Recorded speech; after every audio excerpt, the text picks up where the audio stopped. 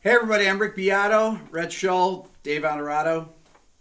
Today's video is entitled Big Amp, Small Amp, or No Amp. Now, you guys can see behind me, I have a lot of big amps, and I have a bunch of small amps, although the small amps you can't really see. There's an AC30 back there. There's Skylark. There's my Blackface Deluxe, even though it's silver face, but Peter Stroud modded that, and that's a killer sounding. You've got a few other ones. Deluxe. I got other ones here. They're kind of hidden, but I also have some really big amps that sound amazing, like my new Park amp here. And yeah, we were just playing that one actually. JCM 800. JCM 800. My Sound City, which you can't really see. I've got Soft-Tech. I got a Mesa Dual Rectifier 2-channel, the real good one, which has been modded too. A lot of these amps have actually been modded, but I am a fan of big amplifiers. I make no bones about it. I have about, I don't know, 10, 12, 412 cabs. I've just owned them forever.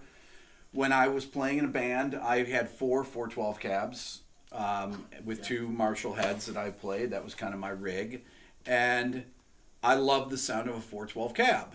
I love closed back cabs, but I love open back cabs too. I mean, I'm a big fan of, you know, recording my AC30 and miking the back of it, putting the mic out of phase, and I think it's, you know, I like real amplifiers, but there is now things like Kempers. There are the Axe-Fx, Helix, Line 6. Yeah.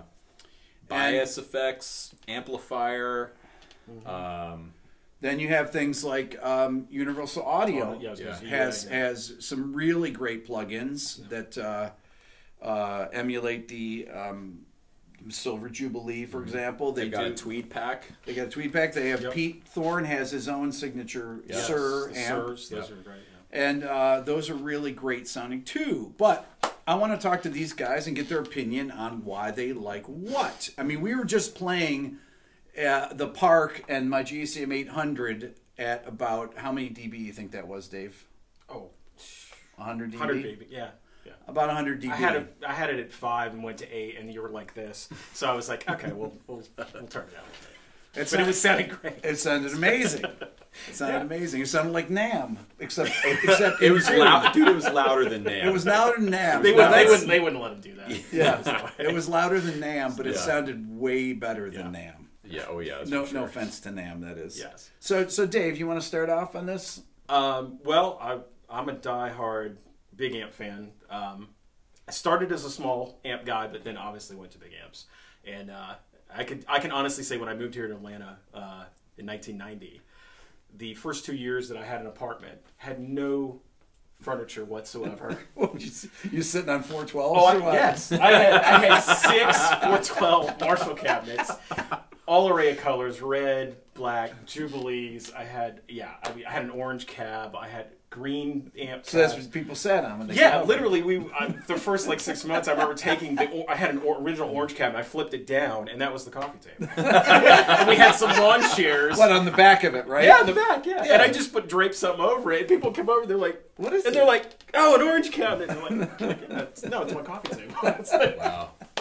But no, I'm diehard, you know, because originally all my heroes, you know, Clapton, Hendrix, The Who. I mean, you know, if you didn't have a big amp, you couldn't play. That was the you know. So, but what I later found out, obviously, as going down the road, was you know, the bigger the amp, the more you have to play that amp. Right. And you have to know how to play a big amp. It's totally different than a small amp. Yeah. It's totally different than, obviously, you know, like a Kemper or something like that. So it shows all your indiscretions. You can't hide anything with it. So for me, the big amps, when I got on big amps, it really whipped me in the shape as a player quick, because it was like, okay, I love this great loud amp. Now it just shows off everything I can't play right. So I better learn how to, you know, control it, play it. You know, my technique got way better on a big loud amp very quickly, because you use your volume control. At least for me, it was much more volume control. Like, okay, you know. Well, it's kind of like being in a club, and when the bass player makes a mistake, everybody knows it. Right. Right? Because the bass just travels through everything. With a guitar player, he can screw up and everything. And, you know, when a band's playing, so I played a wrong chord, but nobody's really looking. Yeah, you just do some shape and go, yeah, I meant to do that, you know. But or do it bass twice. players like can't. Yeah. Now, what about things like Jimmy Page playing a Supro on the early records? Well, and I was just going to say, you know, of course, as a kid, I'm thinking, oh, all these guys use these huge amps to cut with, and then when you realize later on that they're using basically, you know, like a Skylark-sized amp on a lot of that. The first two Zeppelin records were Supro, little tiny Supros. Billy Gibbons cut with a Tweed Deluxe on a lot of the early stuff, so it was just a small Tweed Deluxe, but he was using, you know, 100-watt super leads live. You know, the thing about big amps that I love is, more than anything, is probably pushing air. That's because to me that's rock and roll. You hear that, you get hit with, you're like, okay, man, you know, it's. Well, I was saying to Dave, the Park, for example. Yes. Well, and the 800, but the Park has this push. Yes, it's like a Hiwatt. Right, you get this wallop as you lay into the guitar, depending on how much you lay into it. You get this whoop before you even hit. The chord comes out, so it's like this power surge, and the only thing I can surmise it to is like it's like a hot rod car. You know, you lay into a car and it just pins you, and it's that pinning of the it's the same thing with the guitar. It hits you right here if you've got a 412 stacked, and it's loud. It's concussive. It is. You feel it in your chest. That's like that Park, especially. Yeah. There's something in that mid range that's just like a mid range thump that hits you right here. And what I always liked about these bigger amps live was that if you had a drummer that was a real basher, and he was just like, you could keep up with them, and not only keep up with, you could be like, okay, I got you, man. Try to keep up with this, and they would give you that look like, man, and so to me that was always fun because you were like, you could actually keep up with the drummer, but with smaller amps you get to the gig and like, well, we're gonna have to put you through the monitors and crank all this up, and it's not the same, I like a loud stage volume, not piercingly bad, loud, but a nice loud stage volume and not as much monitor. I like to use the room a lot more for guitar. Now, vocals and everything else is obviously different, but for guitars, to me, like having in-ears and it being right here, I'm sure there's a lot of people who are like that. It's like very much like something's wrong. Oh, I'm missing the air and the distance of the cabinet to where I'm standing and all that. So. Now, I will say this, that I've had these thoughts, like the Journey Escape record. Neil Schoen's guitar solos sound amazing on there, and I got to meet Jonathan Cain one time, probably about, 7-8 years ago or so. Mm-hmm. A friend went out to dinner with him, and I was invited, and he was keyboard player in Journey. And I said to him, what kind of amp was Neil playing for his solos on that record? I figured it's some type of Marshall, right? And he said, you're not going to believe it. I said, what? He goes, that was a Roland Cube. I said, what? He said, we tried all these amps, and that one cut perfectly. Yeah, solid state, no less. Solid state. Mm. And his guitar tone is amazing on his solos. Yeah. He said Marshalls they played for the rhythm tracks and everything, but to get that to where it sounded separate from the where it really cut through. Was a Roland Cube. Well, and I'm sure obviously they had great compression and they had a really, nice mic pre's and down through, but still going through Neves and stuff. But I can tell you right now, I have a solid state trainer amp from like the early '80s. Same kind of thing. It's a 110 little 50-watt thing that big, and when you dime it out flat out.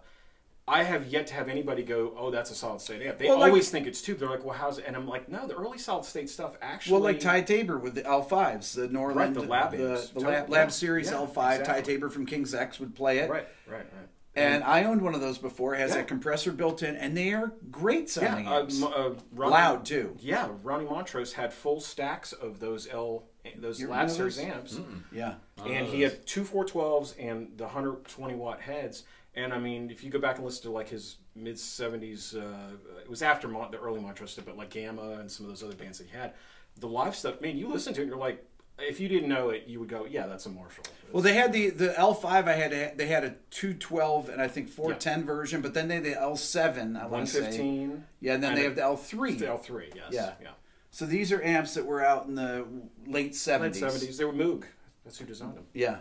Phil Moog designed them. And they had built-in compressor, and the compressor was the coolest thing about it. It was amazing. You could peg them all all the knobs like flat out, but then you pack this compressor into it, and it would somehow... It did something weird to the sound. It made it really cool. Did. And that's really like Ty's sound is really that compressor. Yeah. And when you hear those King's X on some of those early records and the super tight guitars. And it had this multiplex knob, which I think was basically like a mid-sweep. Mid-sweep, yeah. But those were crucial to that amp, you know, and it's great because those amps are still around cheap, and if you know how to run them right, they aren't. They were cheap until this. Well, yeah, till today. Well, all right, they were $500. I mean, no, you've never heard of these, right? I've never. BB King used one for years. That was his main amp too. Yeah, I'm not hip to that, but. So, Rhett, what's your take on this small amp versus big amp versus no amp? I like all three. I mean, I know that's not we're not gonna. I could have said that. Yeah, no, but okay. It depends. It depends on the situation. Okay, so like on my channel a couple months ago, I did a video on the Gibson Skylark. I have a '64 Skylark, actually almost identical to this one, except mine has the tremolo circuit in it, and which we found out about from Dave. Yes. All credit goes to this guy right here. I was a Gibson amp fanatic, so And that amp is amazing to record with because you turn it all the way up, you hit it with a fuzz pedal, you mic it up with a 57 or a 57 and a condenser, and it sounds massive. And the kind of the idea of the video that I did was talking about why small amps are great, which is you can get massive sounds out of them out of a really small package. But my main amp that I've been touring with and using live for like the last 3 years is a Divided by 13 FTR 37. That's a big amp. It's 37 watts, Class A, and it's so loud. It's really, really loud, and it does that concussive mid-range thump thing that this Park does. Yeah. But I've found myself in the last year not playing that amp live as much because every gig I play, it doesn't matter what the artist is, it doesn't matter what the room is. I've played festival stages, I've played small clubs, I've played theaters. Every single time I get asked to turn down by everybody. I even tour with a baffle of shame. I take it with me and I inadvertently set it up in front of my amp, and I still get told to turn down. And in fact, it's gotten so bad. Last week I played a show and I was playing a 5E3 Tweed Deluxe, 112 combo, 12, 14 watts? Yeah, like 14 watt, 15 watt, yeah. And that was too loud for the band and You're for just the in front the of wrong house. band. Well, the thing is, everybody's expecting people to play modeling or profiling amps. Everybody, and it's a lot of it has to do with the singers and everything. And so some of the stuff I do is with on in-ears, and in that way you can kind of get away with a little more stage volume. But and then I also have a Kemper, and I just got a Line 6 Helix, and I think those are great for certain situations as well. So I mean, I guess it just depends on what you're trying to do. If I had my way, I would be playing 412s and 100 watts. Okay, so it. One of the things is that I have the space here because I have a big ISO booth that has 412 set up always. That I can go in, I put the head in the control room, and since there's a floating floor between them, there's just you don't hear any sound. I can crank a 100-watt Marshall on 10, you don't hear it. You just don't, even though it's right next to it and there's two glass doors. And I have a video coming out with Tim Pierce. I interviewed Tim, and I was at his studio, and he has an ISO booth with a 412, and he was running a Park. I walked in and said, "That sounds amazing," and he was talking about the same thing. He likes big cabs and big moving air. Yeah, he loves moving air. Yeah. And people that I was mentioning to Dave, I went to see Brendan O'Brien play at this small club, Smithsonian Bar. What is it? 250 people. Maybe. Maybe a 200 cap room. So those of you that don't know Brendan produced everything. Well, he recorded the first couple Black Crowes records. It was amazing. He recorded and mixed Blood Sugar Sex Magic, and then produced basically all the Pearl Jam records, all the Stone Temple Pilot, mixed Super Unknown, and did Audio Slave, did King's X, Dogman, which is amazing. So, and Brendan's a phenomenal guitar player. So he would do a cover gig on Thanksgiving night. He did it for about 3 years in a row with this guy Rick Richards. Yeah, he was in the original Georgia Satellites. They were the Satellites, and And Brendan played 2 half stacks, 2 Marshall super leads. That was the norm.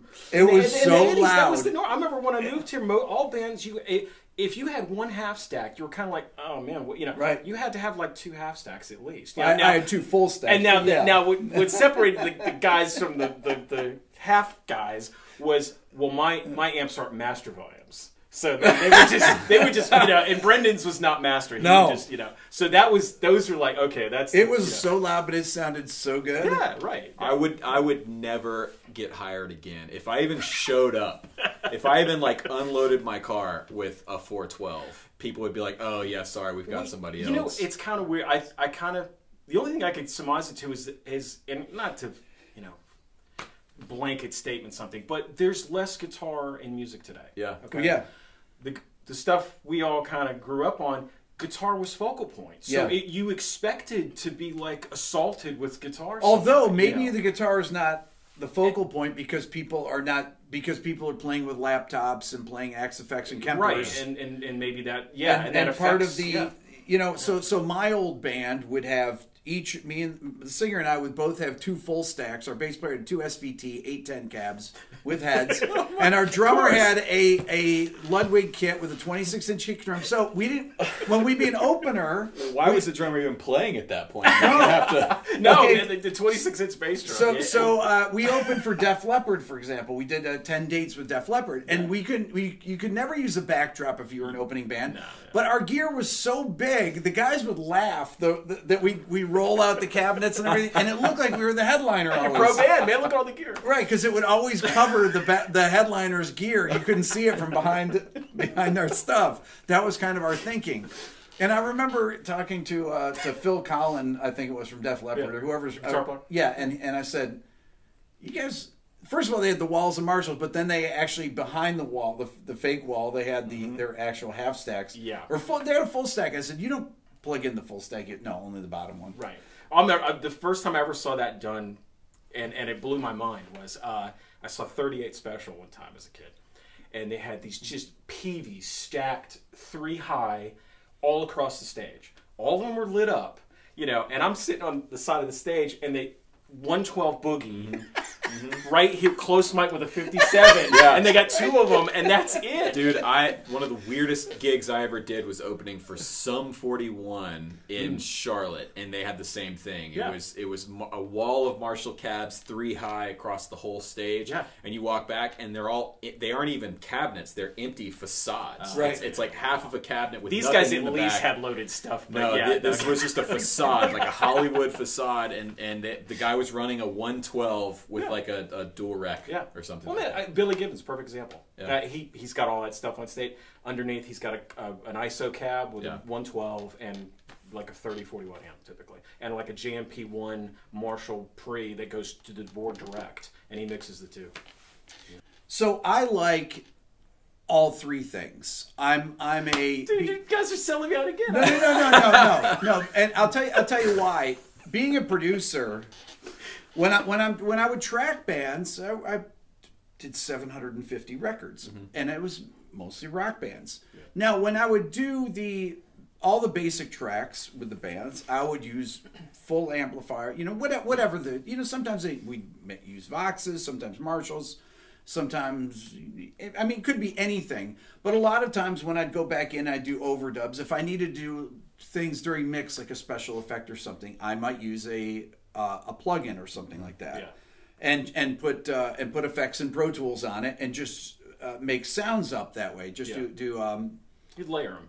I'd layer things like that. Just it might not even be guitar parts. It might be background effects. It could be an EBO or a slide. Like I just call it clouds of ambience to fill it in on like a pad basically.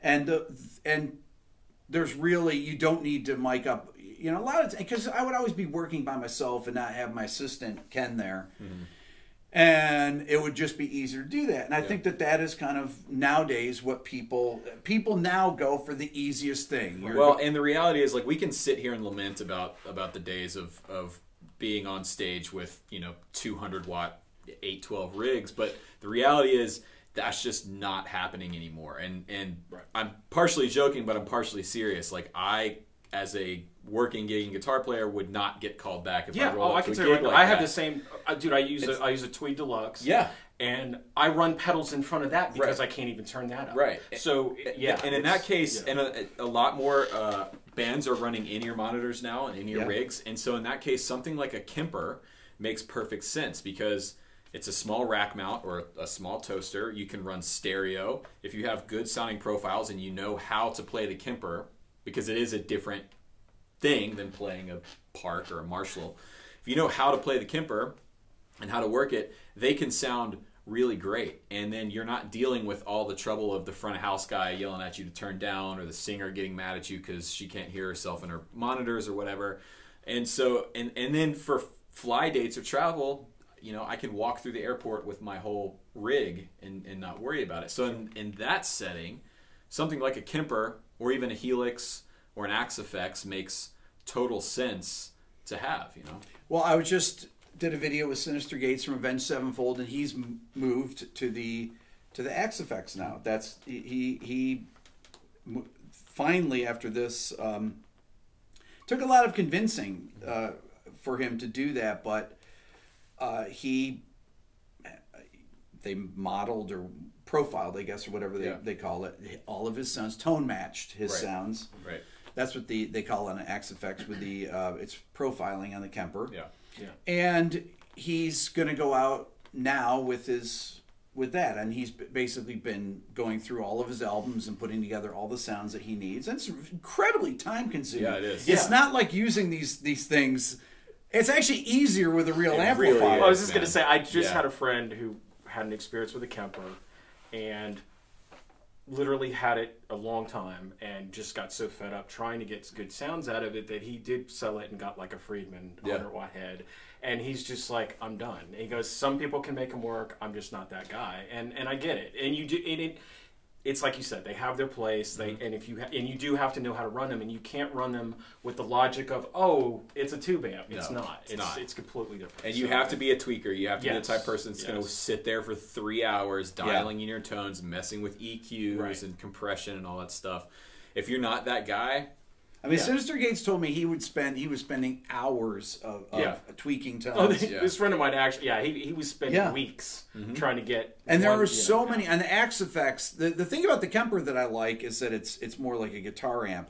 The Axe-Fx you really have to use your laptop to tweak it, and just like a Marshall. Just like a Marshall. There are so many parameters that it's honestly it's pretty daunting. Just like a Marshall. You know what? Yeah, where's the USB plug actually? I just want that. This is all. Now this is interesting. So it has to say more.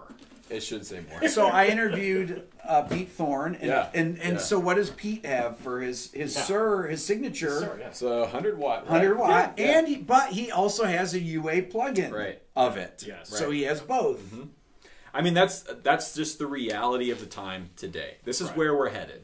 No, that's where we're at. Well, exactly. But even it's becoming more, because I've had the Kemper. I actually bought the Kemper from you. Yes. Like 5 years ago, something And like that. just to tell the story, I bought the Kemper because I was going up to Nashville doing a lot of songwriting, thinking that, okay, I'm going to use, I would put together tracks, doing country songwriting. I go in and publishing company would put you with 2 other writers, and you go into a room, and then I would play them demos of tracks that I was working on, and they say, oh, I like that, I like that. And I was thinking, okay, I'm going to use the Kemper if I want to change stuff. They want to change chords or change, guitar parts or whatever, but I ended up never having enough room to set the stuff up because the rooms they put you in at these publishing companies were so small. And they're always trashed, too. It's like, they're always trashed. Yeah. They'd have a crappy electric piano in there, digital piano. Yeah. And I put my Kemper on a rack, and I couldn't even set up my laptop. Right. So I sold it to Rossetti. But even like 5 years ago when I got it, the Kemper was... Has it been that long? Yeah, it has. And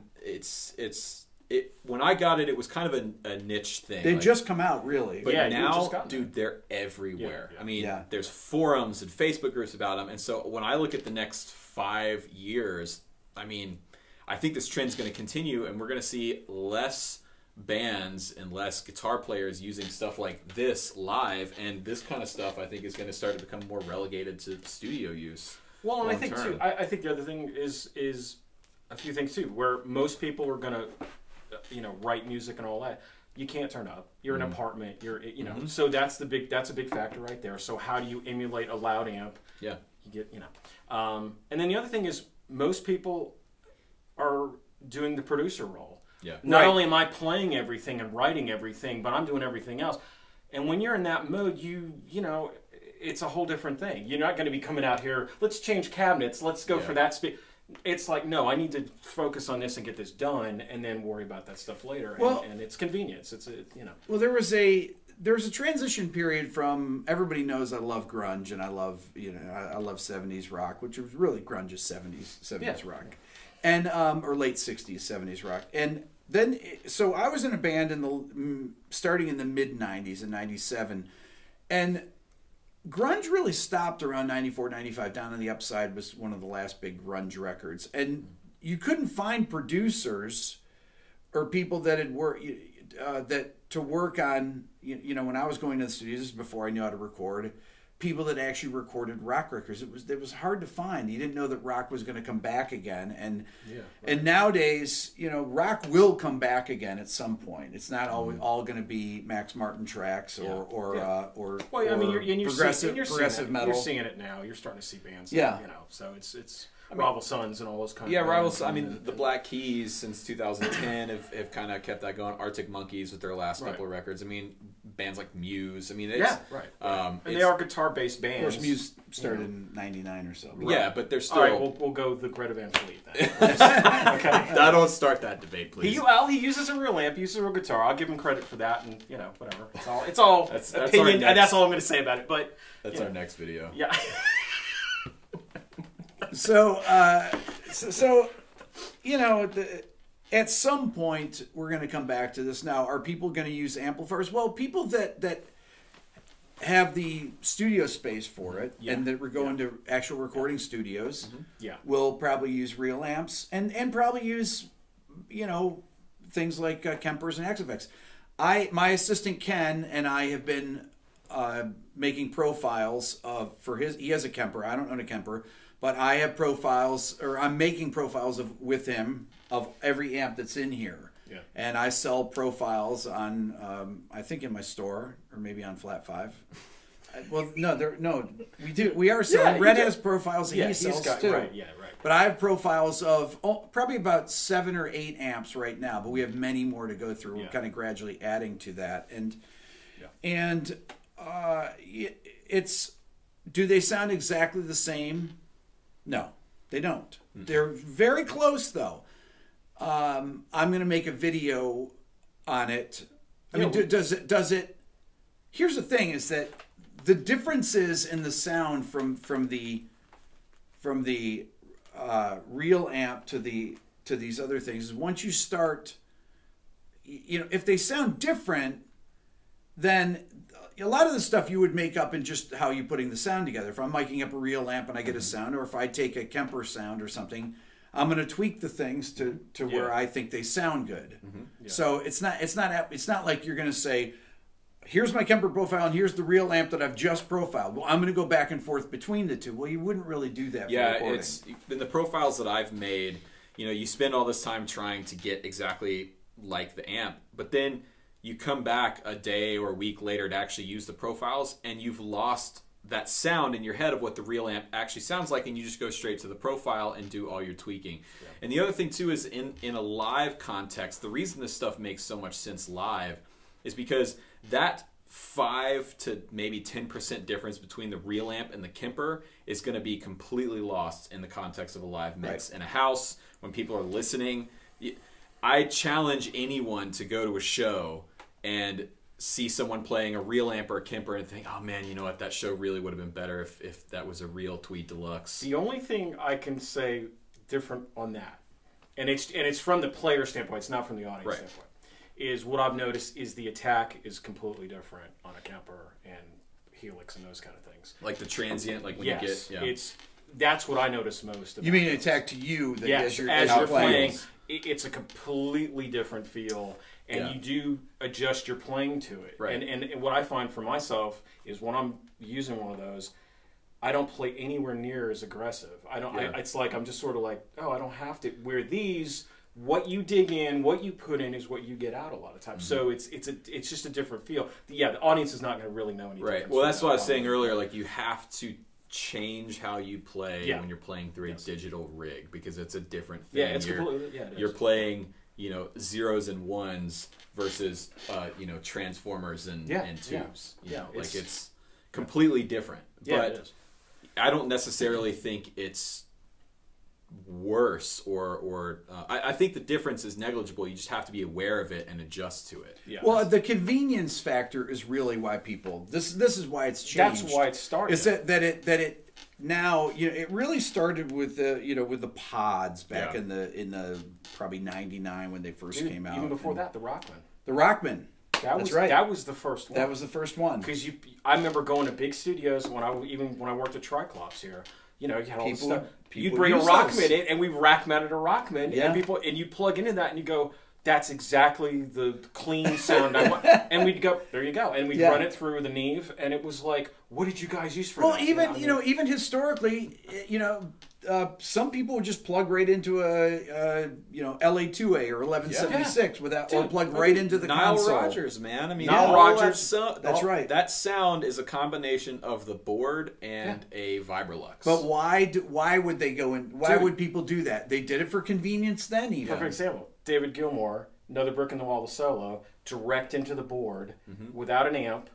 And he basically said they were just like so fed up, I guess, with time. And he's like, "We got to get it," and they just ran it direct. And it's an iconic tone. It's always been for convenience. It has, right. It doesn't right. So, but to me, the Rockman was really the first one that was like, you couldn't believe that you could walk around with this thing on, and play like, it was way ahead of a pig nose, which was the iconic first one. But that was, way before that. But now it's, now we're so beyond that. But the Rockman for years. Yeah. I mean, all the Boston records, 80% of what you heard in top 40. People wanted they wanted that sound. Yeah, they wanted to record through those things. And every time I hear like an 80s song, I can always get that's a Rockman. Like you can just, when you know that sound, you just go, yeah, that's totally a Rockman, But is the convenience factor of having your Helix, for example, or your Kemper or your Axe-Fx, the fact that they're right there contribute to the types of sounds that people use in pop music, for example, versus, I mean, honestly, most of the gent bands, the really heavy progressive metal bands, use Axe-Fx. Yeah. All the band, that's all they use. Right, well, because that kind of digital modeling lends itself to that super tight, like, sharp transient type bottom end, right, where you don't have to really see. That's where the convenience of that really comes in, because trying to get a heavy sound on a real tube amp, as you know, it's a lot of work. It's a lot of work to get it tight, to get it compressed right, to get to where it sits in the mix right, where it cuts right. Where those, like the Kemper and the Helix stuff, you can really dial that up, and that's really right there. Well, one of the things with it is that people, as you tune lower and lower, you have to really cut the bottom end of the guitar, which I would always do with the distortion box. Right. Before it goes in, you take some of the low end away so the amp isn't reproducing all the mud on the bottom end. Yeah. And that's the thing that people don't realize that they have to do. Yeah. Yeah. That's why Misha from Periphery has his Horizon pedal that actually has the high pass filter on it to filter the bottom end for people that use 7-string guitars, 8-string guitars, things like that. Because he knows that when you go into an amp, you need to roll off the bottom end of the guitar if it's tuned really low. Yeah. So my question then is, so we can all acknowledge that yes, there's a difference, an audible, intangible difference between the digital modeling stuff and the real thing. Are we ever going to get to the point, and if so, when are we going to get to the point where the difference is totally negligible to the listener and the player? It'll get there. It'll get there. Yeah. I agree, but I don't know how far. Are we 3 years away from that, or are we 13 years away from that? Well, I think that you'll have people out there that say, well, there's no difference right now, that computers are fast enough. There's plenty of people. But there's people, if I ask Pete Thorne if he'd rather play through his plug-in or his real amp, he's probably going to say his real amp. Mm-hmm. Yeah. Even though I know he likes his plug-in a lot and he uses it, and it sounds great. Well, and I mean, the other way we can look at it too, it's like, have we ever had this much flexibility? No. Yeah, and I actually, amazing, I will say that is it's kind endless. of a big really downside of using something like the Kemper or the Helix, is you have so many options available to you that whenever I'm recording or trying to write a part, I will spend so much time flipping through my 800 profiles on my Kemper trying to find the right thing. Whereas when I'm in the studio with a real amp, it's just, okay, cool, I'm going to make this amp work, I'm going to mic it up and do what I need to do, and it's a lot quicker and it's more decisive. It's like the reamping thing. If you know you have the option to go back and tweak that amp later, you're a lot less likely to commit to a sound going in.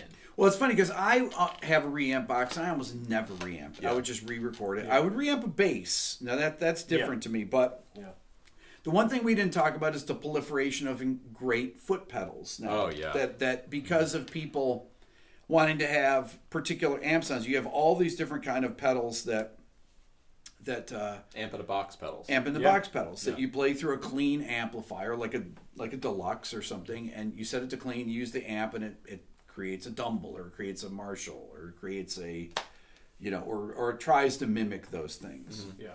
And I think, again, we're kind of in that same territory where it's like, yeah, it gets really close. The best ones out there can get, pretty close. But, again, unless, like Dave says, if you're not moving that air and you're not hitting those transformers and the power section of that amp, a pedal going into a clean, quiet amp is not going to do the same thing as a JTM 45 dimed. Yeah, of course not. Yeah, and as long as you know that going into it, unfortunately, a lot of companies use terminology that they to people who don't know the difference. Unfortunately, people get took like, well, I can buy this box and just get this. Well, you can't, but you can at least get a better sound out of maybe just sort of a straight clean amp. You can actually just plug this in and get something better than just a straight amp itself. But again, I think even the pedals have come so far in the last 5 to 10 years. Yeah. I mean, even like in the mid '90s, you had, pedals were kind of on a resurgence because everybody was buying the old stuff from the '60s,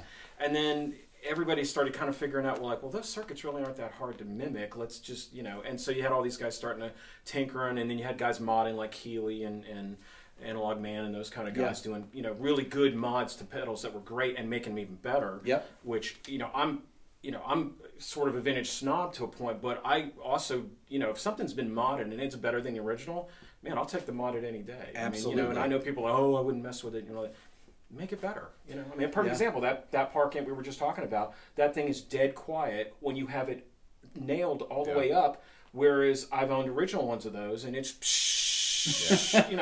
which is fine, but it is amazing. I was like, wow, this is amazingly quiet. That amp is but question though, Dave, would that Park amp when they were brand new sound like that back in the No, they were I think they were still a little loud. I mean, I've had some really mint examples that were they were just noisy. Yeah. I mean, and it also depends on who's building it and all that kind of thing. The tolerances, obviously. So, but it is, to me, it's amazing though that we're sitting here.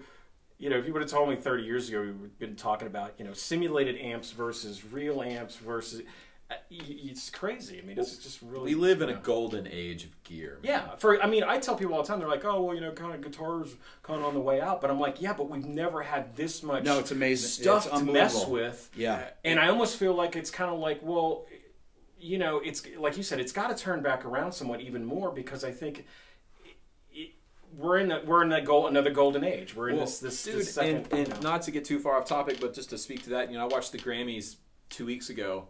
And this is the first Grammy Awards I've seen in maybe the last 5 years where there was a guitar being played in almost every performance. And I'm seeing a lot more female artists. A lot of female artists. Yeah, a lot of female artists who are out front playing guitars and playing, like actually killing it. And I think guitar is not dead. Guitar is not on the way out.